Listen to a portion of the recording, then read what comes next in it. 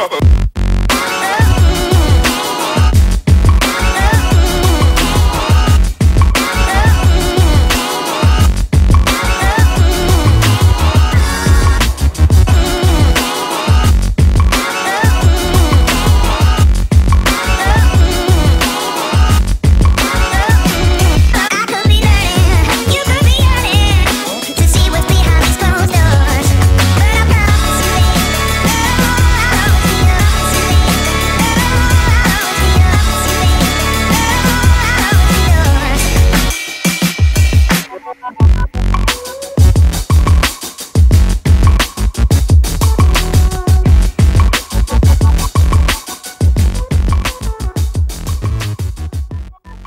Hey guys, yes, I actually am homeless.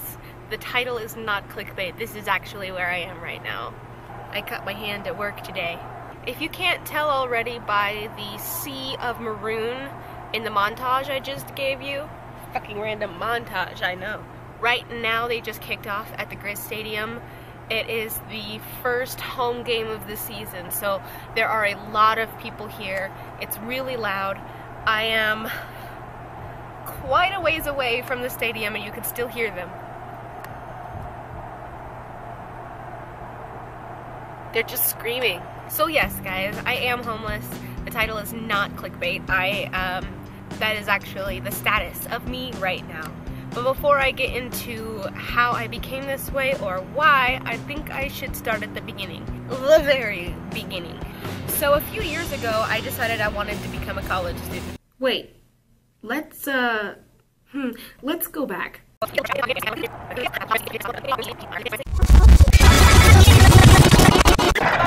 Hey guys, it's Alice, and it is the present, and currently I am sitting in a dark room.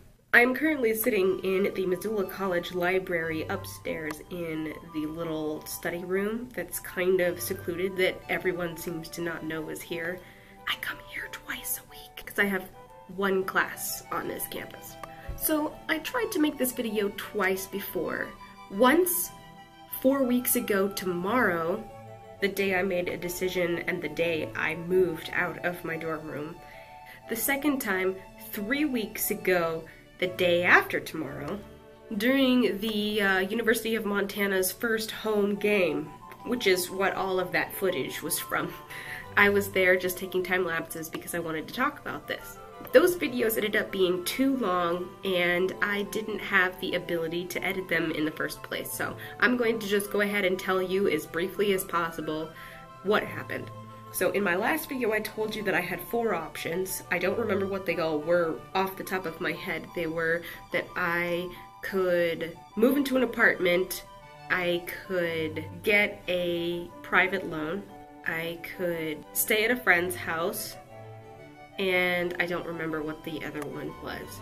The next day after I posted that video, I was actually given another option and I ended up taking it immediately. And that was that I actually pack up my stuff, get rid of everything that is not absolutely important for this semester, and move into the homeless shelter. And that's what I did. I only have in my car all of the things that I need for the semester, including a costume, because the Festival of the Dead's gonna be coming up again. My school stuff, my clothing, my backup toiletries, so like boxes of toothpaste and mouthwash and stuff. You know how all that works. So 4 weeks ago, I packed up my stuff, drove half of it to Arlee because I didn't want to get rid of it. To me, those things are important to me, like my nail polish. You guys know how I like to do my nails. And my beading stuff, all of my art stuff. Those are the things that I took to Arlee. Things that I'm probably not going to be using this semester, and I figured that if I was staying at a homeless shelter where they wake us up at 6 a.m. every day, I'm not going to have time to do my nails. I might have time, but I won't have a place to. So I just haven't really been doing my nails. These are just me testing colors in the store because I wanted to get a bottle of nail polish. So I moved into the homeless shelter, and it wasn't so bad. Basically, you don't really live there. You check in every night, they make sure you're there, and if you're there consistently, you get a bed in the dorm, and if you're there every single night, you can keep your bed. It's lights out at 10 p.m. and you have to be out of bed at 7 a.m. Well, you have to be out of the dorm at 7 a.m.